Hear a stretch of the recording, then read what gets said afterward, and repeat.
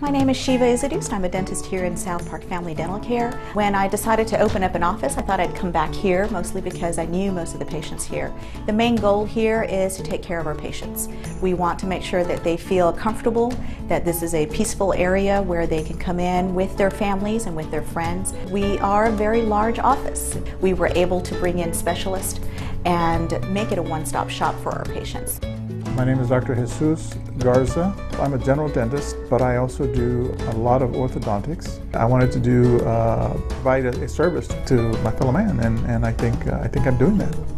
This office is aesthetically very pleasing. It's pleasant not only to work in, but also for our patients. We do anywhere from little babies all the way up to octogenarians and so forth. The whole gambit, and we do just about every single procedure that you can do in a dental practice.